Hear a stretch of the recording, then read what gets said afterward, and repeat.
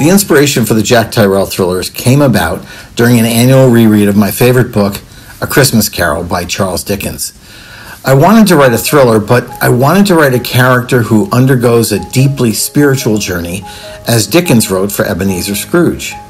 Suddenly, the first 3 Tyrrell books popped into my head, as did my hero, Jack Tyrrell, an extraordinarily capable man who has to overcome his demons by righting wrongs and helping others, with a little assist from the other side.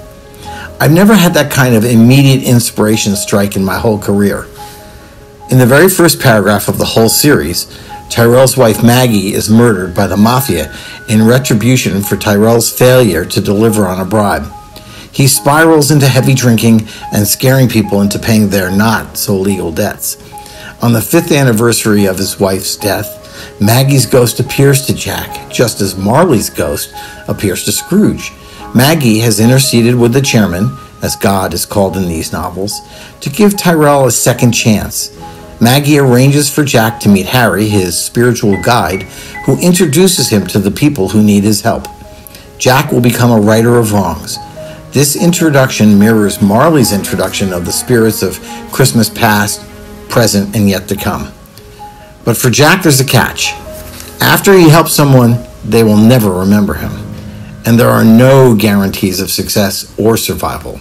Jack has to be completely selfless. Fortunately for Jack, being completely selfless doesn't mean that wonderful things don't happen in his life. And the most wonderful of all is meeting Kim Gannon, the woman he's going to build the rest of his life with, assuming he lives that long.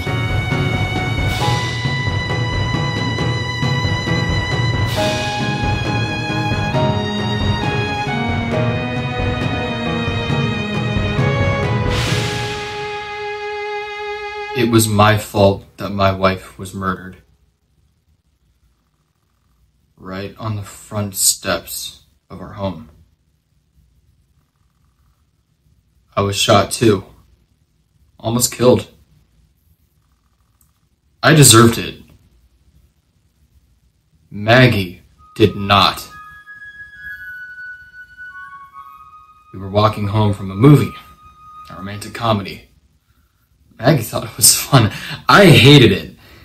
But I was in such a foul mood those days that I could have seen a double showing of Casablanca and Play It Again, Sam, and hated them both. No matter what I saw or did, I would have hated it because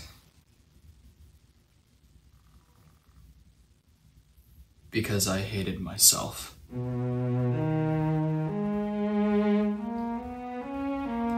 I was a U.S. Marshal and had accepted a bribe. There you have it. The unvarnished ugliness at the core of my being. Despite years of service with the Marshals and before that in the U.S. Army Special Forces, I had taken money from some loathsome criminals who planned to kill other loathsome criminals who happened to be in the Marshals' Witness Protection Program. Please don't think that I jumped up and said, "Sure, I'll take your money." I wasn't that easy. Like a lot of veterans returning from Afghanistan or Iraq, I suffered from PTSD. And like a lot of us, I had a hard time admitting that I had a problem and seeking help for it. Instead of therapy, I drank. I drank a lot. I hung out in bars that catered to federal agents of all sorts: DEA, FBI, Treasury, and Marshals. Just as there are bars for feds, there are bars for cops and for bad guys. Both the good guys and the bad guys are aware of this. It makes it easier for law enforcement to find suspects in bad guy bars. At the same time, it's easy for the criminal element to identify those in law enforcement who might be approachable regarding bribery.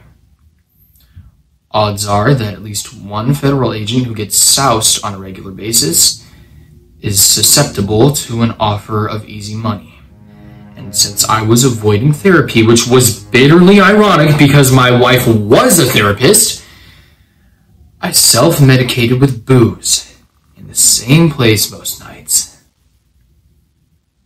Dugan's Pub. Instead of going home to Maggie, I told her I was working late on a case. I often did work late, and she believed me. Now that I think about it, she was probably pretending to believe me. It was a live convenience that we both shared. If I was honest with myself, something that was difficult in the extreme, I had to admit that she had tried to help me. Suggestions that we go for long walks where there would be nothing to do but admire the scenery and talk. Suggestions that we drive into the country and admire the scenery and talk. Suggestions that we spend the evening at home listening to music and talking. Maggie had a mischievous sense of humor and a great line of flirtation, but heaven forbid we should just talk.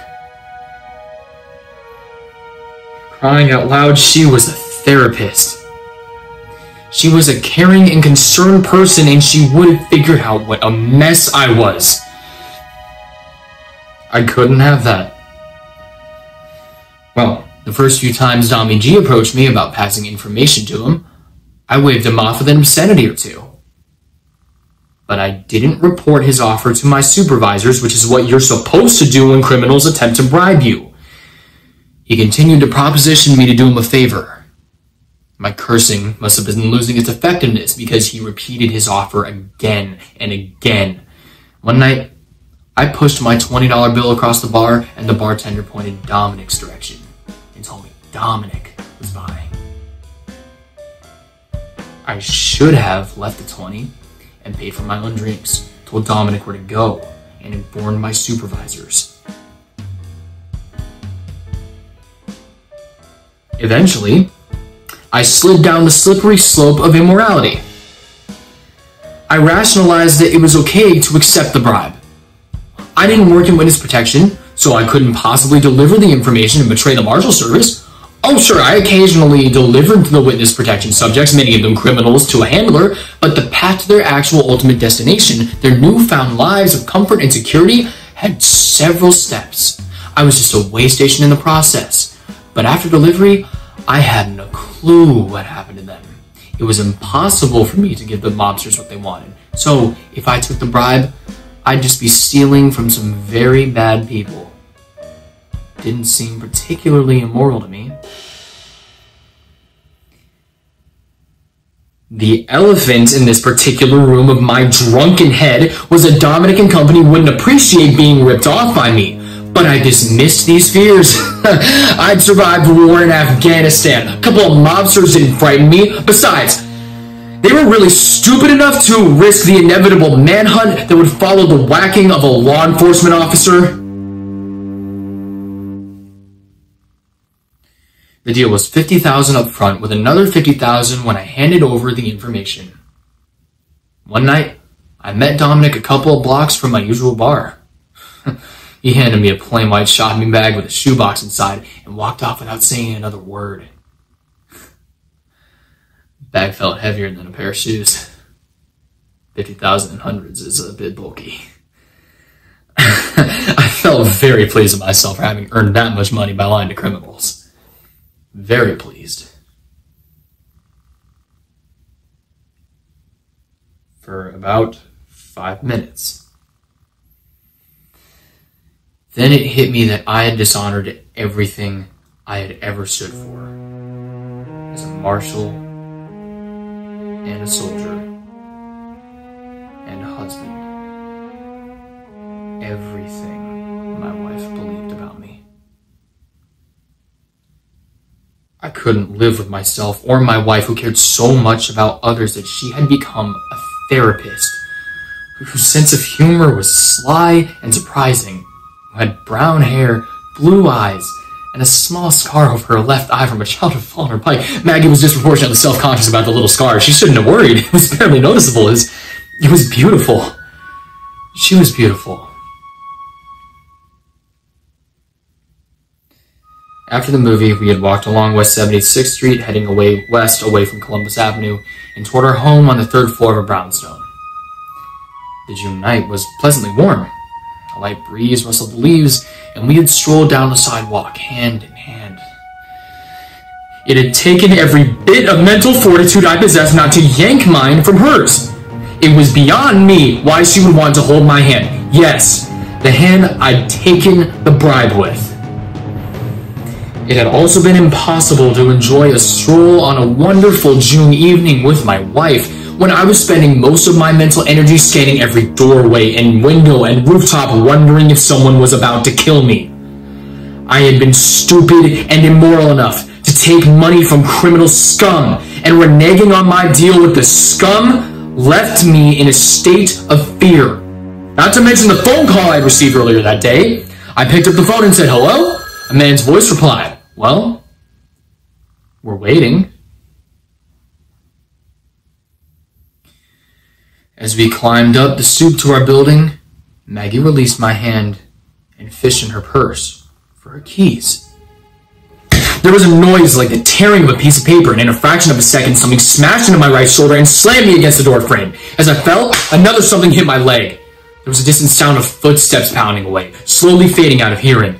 I lay on my back, sprawled on the landing at the top of the stoop, breathing hard. I touched my shoulder and felt a jagged tear in my shirt and skin. My fingers came away, covered in blood. I gazed up and realized the glass in the door was broken. Where was Maggie? I slowly rolled onto my stomach until I could see down the stoop. She was crumpled at the bottom, her legs on the sidewalk, her torso on the steps, all of her covered in blood. Her head lay on one of the stone steps, her face towards me, her eyes wide open and sightless. I tried to call out her name, but couldn't collect enough breath to make a sound. She couldn't be dead. She couldn't. The bullets were meant for me. I had taken the bribe but never delivered. This was payback for me. What had I done to my Maggie?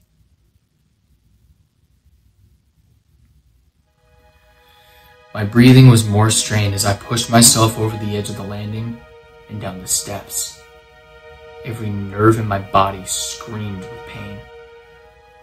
I rolled down the last steps and came to an uncontrolled stop with my head in her lap.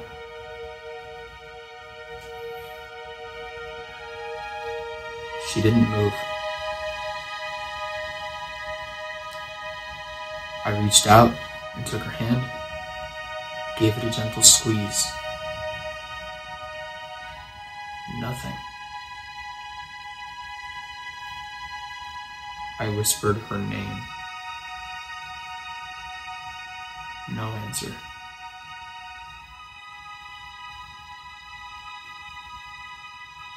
The sound of sirens filled the air, and I blacked out.